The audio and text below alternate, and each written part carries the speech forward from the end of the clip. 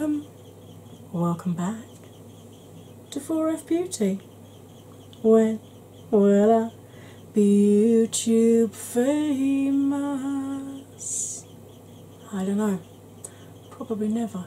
However, what I do know is that this particularly grungy fall, autumnal, bring me pumpkin spice latte and a hot cross bun, toasted and dripping with melted butter, look, has been created with this Makeup Obsession palette called Take It to the Grave. I'm trying to get it so you can actually see the writing without it reflecting. It's just not going to work, is it? I'm just going to do that. So, Makeup Obsession obviously is part of the Makeup Revolution brand. So if I slip up and call them Revolution, I'm having a senior moment. So if you want to see exactly how I achieved this look, how well or otherwise the shadows performed, then my friend, you're in precisely the right place. Grab a drink, grab a snack, put your feet up, switch your phone off, and enjoy. Because here it comes. Hey, welcome back from the intro.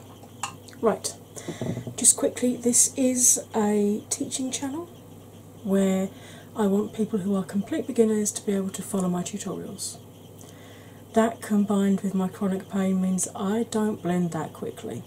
So, if I'm not going quickly enough for you, up here somewhere up there, is a speed widget. Please feel free to use it. I won't be offended because, let's face it, sweetie, unless you tell me, I'm not going to know. And even if you do tell me, I'm probably not going to be offended. Right, face is washed, moisturised, SPF'd and primed. Let's get you zoomed in.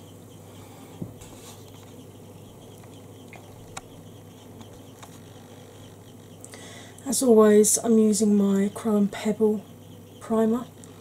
I bought this as a sample pot where basically it's the normal size pot you buy, but it's only half full. I bought this when I bought their loose pigments, pastel pigments to try earlier this year, and I've got this much left. But I like it so much, I got a backup pot, so you can see they are exactly the same size. And just so you can see that's not. See, this is how full the pot is when you get it, if you buy the full size. So you get your money's worth. I do have a discount code for it. All my discount codes are listed, but let's get on with this. Now, a lot of people with deep set eyes like myself, sometimes referred to as double-lidded eyes, very often are told or mistakenly believe that they have hooded lids because we have similar issues. We have transference of shimmer onto the upper lid. If we're cutting our crease, we can't just cut the socket, we have to come up onto the upper lid, and even when we use glitter glue, we'll get a bare patch right through there. I'm going to talk you through the differences between the two types of eyes, and then I'm going to tell you how you can follow any tutorial on YouTube and just adjust it so that it works on your eye shape. When I look straight forward and relax my brows, you can see all of my mobile lid from inner to outer corner, so I don't have hooded lids. It's only if your static lid completely covers right down to your lash line, part or all of this mobile lid, that you have a full or a half hooded eye, or what's known as a mono or an Asian eye. If I cover my mobile lid this side, visible mobile lid, and then close my eye, you can see I've got as much lid space again that tucks back away. If I cover the static lid and do the same thing, you can see I've got lid space there that tucks back away. And it's those two bits of lid rubbing together that gives us the same issues that people with hooded lids get.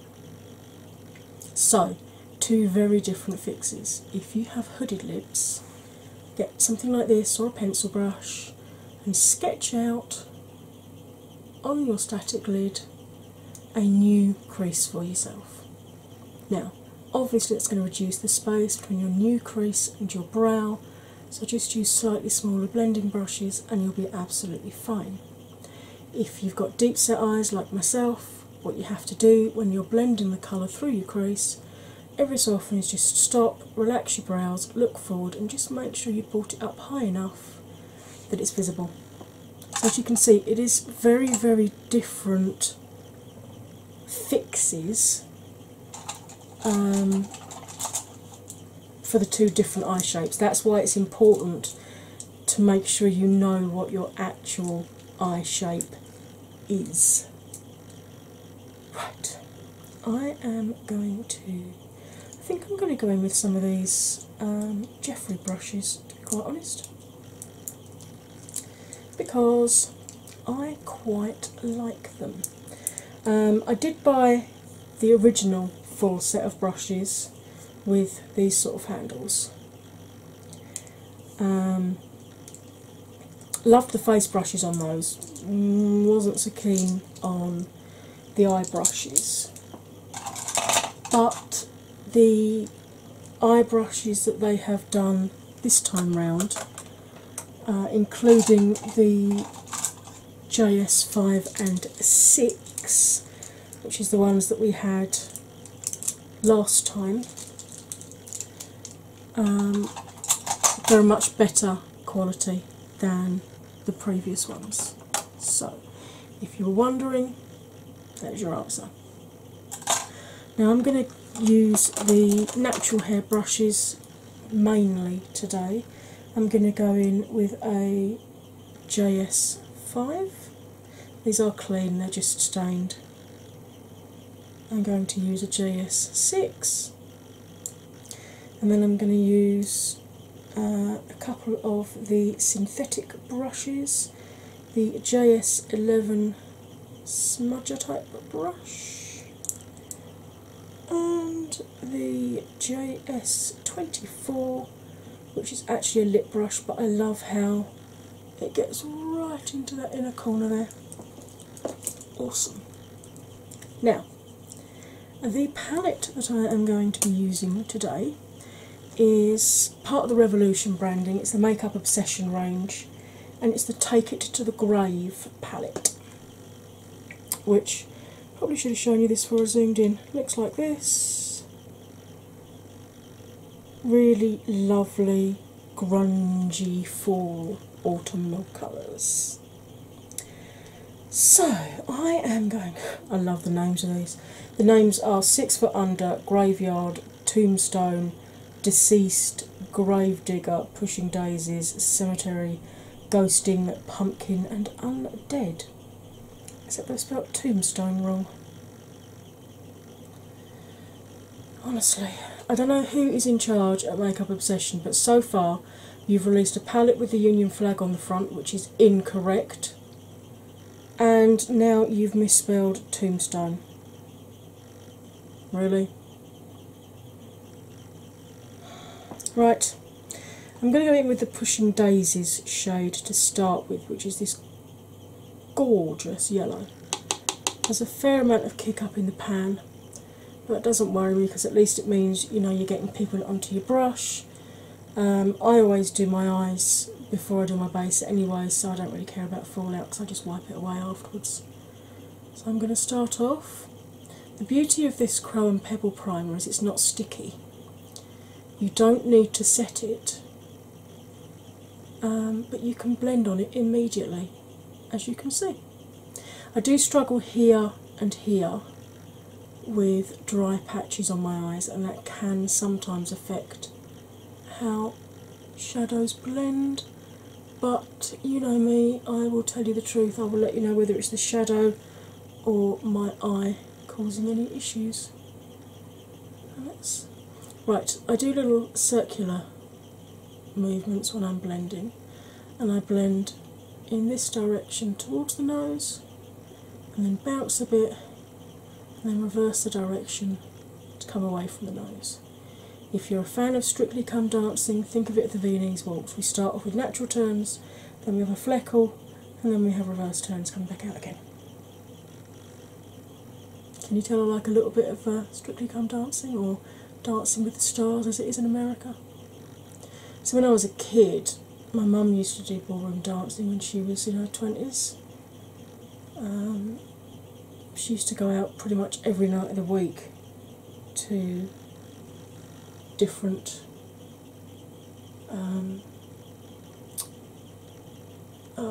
ballrooms where they used to hold, and halls where they used to hold dances each night. So she met my dad at one actually, even though he was in the army at the time and he can march perfectly, but dancing to a beat, a little bit more of a challenge. I know when I got married and I said to Dad about our first dance, and he's like, "Yeah, you know your dad's not good at that, right?" I'm like, "It's okay. I've got a huge, humongous dress. I'm literally going to be shuffling side to side and turning around on the spot. We're not going to need to be up and down and twirling and foxtrotting and all sorts," which I think was as much as a relief for him as it was for me, because my frock was, well, it weighed 28 kilos, put it that way.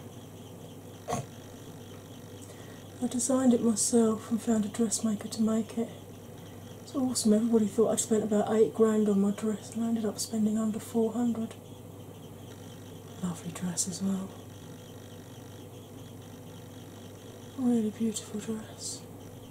Right, I sit back and check to make sure that the shapes are the same each side, because obviously, unless you're James Charles and Photoshop your eyes, they're not symmetrical.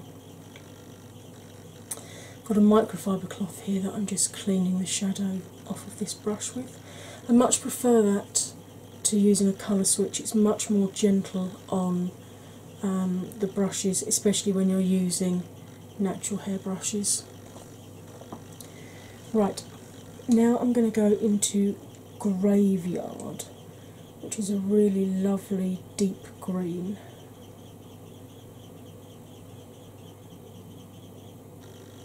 As you can see, look at that, isn't that beautiful? And I'm going to add that a little bit further down the eye.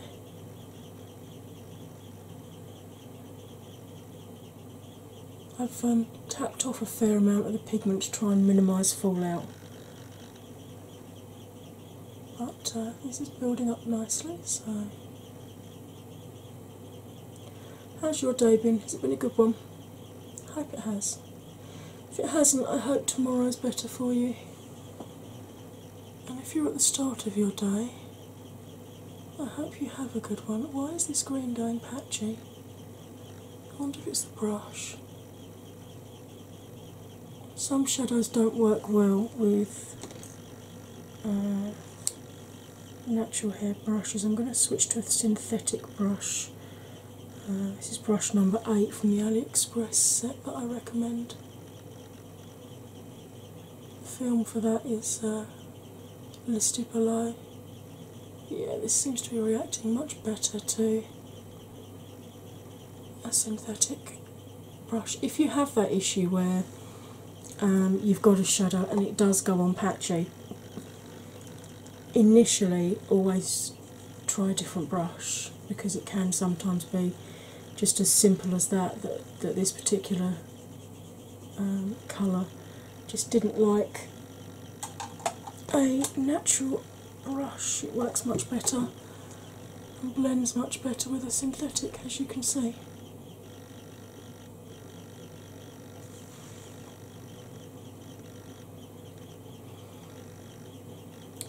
There's still a little bit of... It's weird, in my mirror it's not patchy, but in my viewfinder it is a little bit patchy just through there. I'm just going to pick up some of the pumpkin, which is the orange. I'm going to buff that along just the edge there, just to see if I can get those to blend together a bit better. Yeah, that's working quite nicely actually. You always get honesty with me on this channel. I will show you if a palette doesn't work out or if an eye look doesn't work out, and I'll show you different tips and tricks on how to fix them. There, that's gone from a disaster to a nice soft blend. Look at that, perfect. Right, let's go back into Graveyard and do the same thing on the other eye now. I'm going to stick with this synthetic brush again,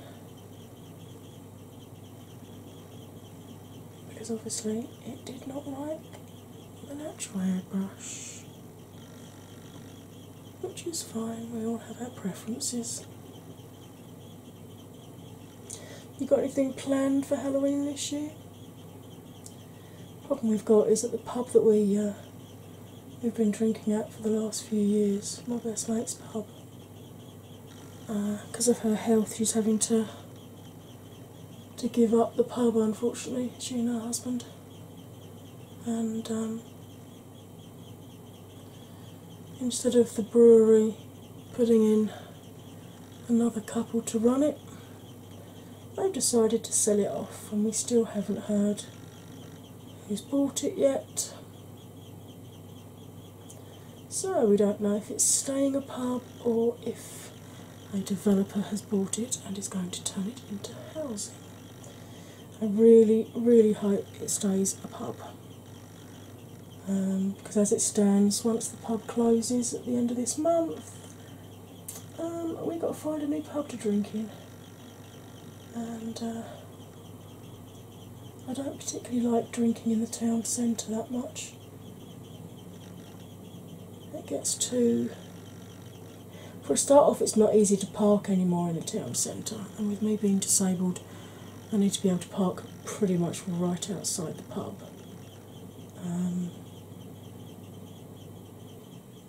Because of my mobility issues. But also, it gets very, should we say, aggressive, rowdy in town.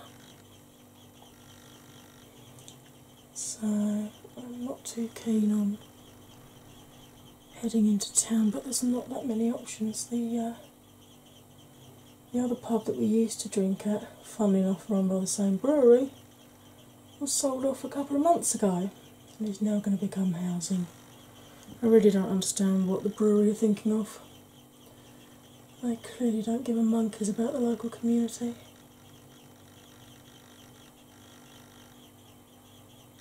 Just going in with that orange again, just to blend the green and the yellow together.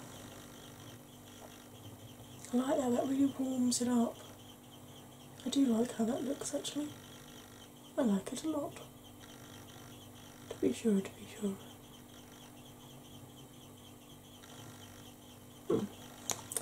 Okay, so clean that brush off.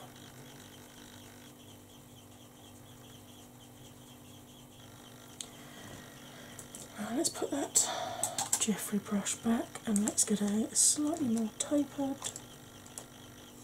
synthetic brush. I am going to go in with this Morphe M562 and I'm going to go into Deceased, which is this sort of dirt brown basically. Yeah, so we don't really know yet what we're doing Halloween.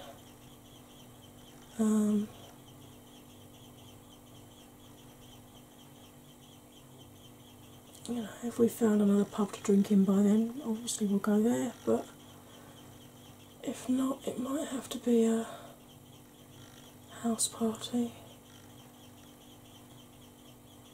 instead. So I'm just running this through the crease and very, very lightly blending along that line. Because I don't want it to come too far up, but I'm just relaxing and checking, and you can just about see it above there. And I'm going to grab a little bit more, just pop it on the outer edge of my mobile lid, just there. Yeah, this palette definitely performs much better with synthetic brushes. Although the yellow went on absolutely fine, the deeper colours, it would seem, need a synthetic brush.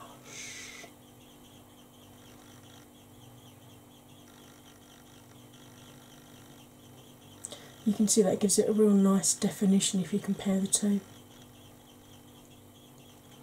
I am going to be doing, in October, I've set aside a week where instead of 3 uploads, my usual Tuesday, Thursday, Saturday, I'm going to try and do 5. I'm going to try and do Tuesday through Saturday for you with 5 different Halloween looks. I'm also in a Halloween collab, and that'll be going up in October. And obviously I've got the Halloween in July look that I did in the collab, obviously in July. And I've got the broken doll look that I did for last year's Halloween. So you should have a good choice of looks to choose from. And obviously with the collab that I'm in, as well as my look, you'll have everybody else's look as well. Okay. I'm actually quite liking this palette. It's really nice and grungy. And they're blending out fine. I mean, don't get me wrong, they're not an Anastasia Beverly Hills or a Jeffree Star, but yeah, they're blending out okay. I'm quite pleased with that. Right, let's grab this. Do I want this one or do I want a different one? Let me have a look. Have I got a stubbier? Yes, I have got a stubbier brush. Right. I'm going to grab the JS10, which is a smudger brush. And I'm going to go in initially into Undead. I'm going to put this on dry to start with, just to see how much shimmer we do get. This pan is starting to hard pan instantly when I'm using it. That's annoying. Alright, so let's just pop this on the outer edge of the eye.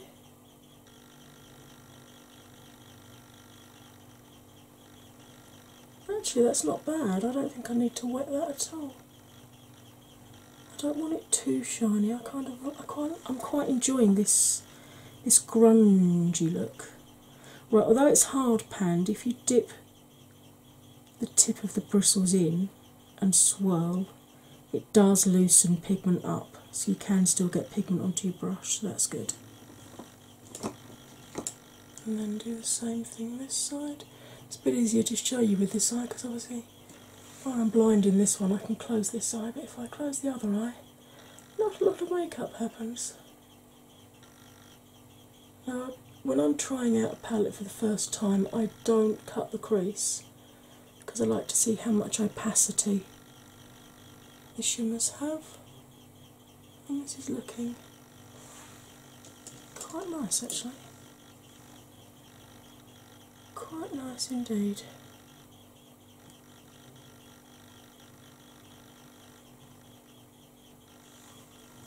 Okay, I like that. Clean the brush off.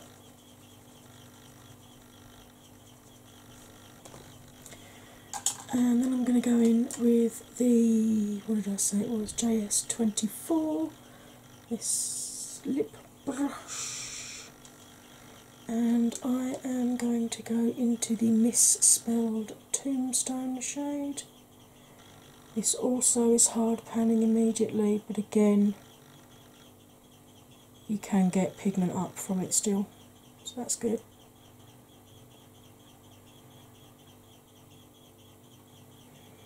These are quite oily textured.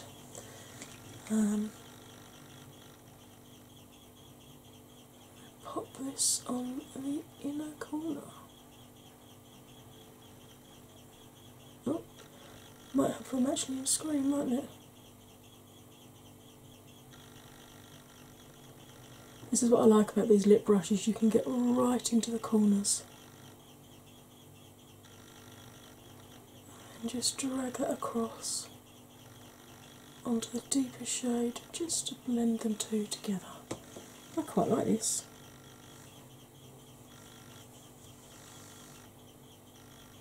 I'm not quite sure why they put a bright white in here though. It seems out of place with the rest of the palette, you know. Right, because I've got such deep creasing this side, I do have to stretch the lid out when I'm putting shimmers on. Otherwise, I end up with the shimmer packing loosely into the crease and then cascading down my eye through the day, which I don't like. Just blend that into the deeper shade next to it. Do you know what? I actually really like this look. Right, I'm going to pause you while I go off screen and put some foundation and everything on, and I will be back to finish this eye look off with you. So, for you, it will be instant. For me, I'll see you the next time I press the record button. Hey, I am back.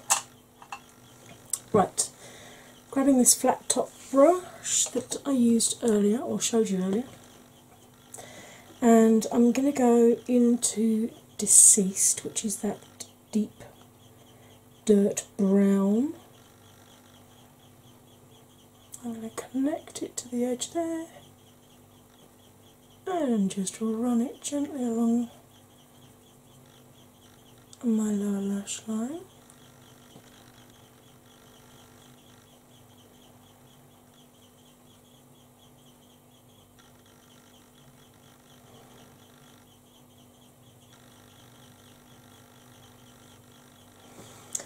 Like so. And then I'm going to use, now this, believe it or not, is the brush from the Tarte Graveyard Girl Swamp Queen palette, but I love it because it's flat topped but it's chunky, so it's great for getting up under your lower lashes. And I'm going to go back into Pumpkin, which is the orange that I used to blend the green and the yellow together. I'm just going to buff that gently along the lower lash line, just to soften and warm up the brown.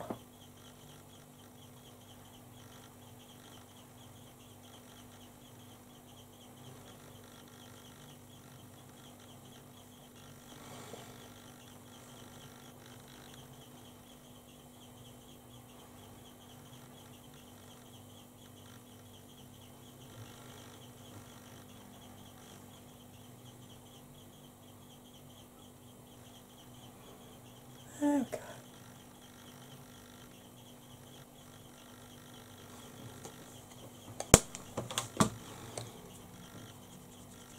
I really like that.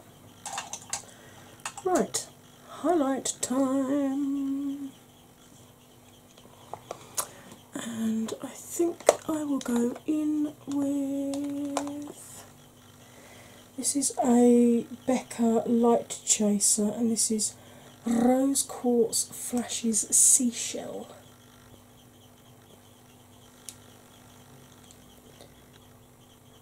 And I'm just going to put that up under the tail of my brow there. I know pink seems a strange combination, but this particular one I really like because it has more of a sort of like a warmish gold tone rather than the pink that it looks in the pan. This is an old lip brush that I bought from eBay about 10 years ago. But it's the perfect shape for doing this. And I like to go around the inner corner and then along under the tear duct and just blend it in with the colour that I run under the eye, like that. Okay, I am going to pause you one last time while I chuck some highlighter over the rest of my face, put some mascara on, choose a lippy, do something with my hair, and I'll be back with the finished look. So please don't go anywhere. Hey, I'm back. Right, okay. I use the same highlighter on my cheeks and everywhere else. I use my usual Catrice Glamour Volume Waterproof Mascara. This is an absolute dupe for Benefit's Bad Girl Bang, but it's cheaper and it's waterproof, although I understand Bad Girl Bang have now brought out a waterproof version, but obviously that's still going to be cheaper. The lipstick is the ASMR one. They have actually given me a code now, so I'll bung that in my description box as well. So, this is my finished look with the Take It to the Groove palette. I like it. I mean, I deliberately chose the deeper colours to see how well they blend out because, you know, dark colours are more difficult to create. And there's actually an equal mix. There's 5 mattes and 5 shimmers in here. Like I said, this, I really don't understand why they've got a really, really bright white in here.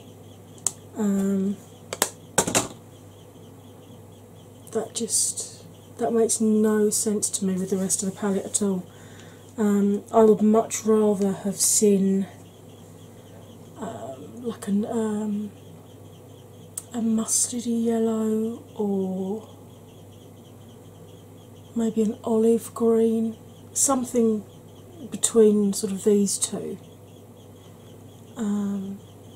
just to give us more options, because really you're only going to be able to use that as a highlight shade for your brow bone and your inner corner if you're pale. Let's be honest, if you've got melanin, that's going to look ashy as hell on you. So I really don't understand why they've put that shade in. I think that white shade is completely redundant. As I said, these did hit hard pan the minute I used them, as you can see there and there. But by wiggling your brush around it, not particularly hard, it was bringing some pigment up, so you can still access the pigments. Although it hard pans, you don't need to scrape the top to get to the pigment. Just agitating the top with your brush will do it. All in all, it's not an expensive palette. If this is a colour scheme that you're looking for and you don't have the money to buy, this colour scheme actually reminds me of the new Juvia's Place one, and I cannot think what it's called. Not Tribe, not Warrior. One that they released, was it Nomad? I think it was Nomad, with the sort of peaked hat on a green background. This reminds me very much of that colour scheme, so if you like the look of that but you haven't got the money to spend on that, this could be a good alternative, because as you can see, once I switched to a synthetic brush, this blended out really, really well, no problems at all. So, I hope you enjoyed this. If you're one of my 4F babies, please double check you are still subscribed, because YouTube are still unsubscribing people against their will. It's ridiculous. I gained 5 people from one collab and then lost 4 of my older viewers literally within hours. 3 of them have since realised and come back. 1 of them still in the wilderness somewhere, but hopefully they'll find us soon and come back too. So please double check you're still subscribed. Even if I'm still in your subscriptions, in your recommended watch list, just check you are still subscribed and check that the notification bell is rung and that it still says all notifications, because then you'll get told, hopefully, every time I upload another one of these films. Speaking of which, I have got a lot of other films you can watch and catch up on, just in case you have been one of those ones that have been unsubscribed from me. If, however, you are new to the channel, hi, hello, welcome. I'm a slightly scatty, half Welsh, half northern bird living in the south of England who witters, waffles, and warbles like nobody's business. So, if that seems like your idea of fun, or you've enjoyed this film, and if you've got this far through, I'm hoping you've liked it just a little bit. It'd be awesome if you too would like to join the 4F Beauty family. It's very easy, you just click that subscribe button, turn it from red to grey. It's still free, although, you know, knowing YouTube, how much longer that'll be the case, who knows. Right, that is quite enough for me for one day. All that remains for me to say, as ever, is you'll stay fabulous, and I'll see you next time. Bye for now.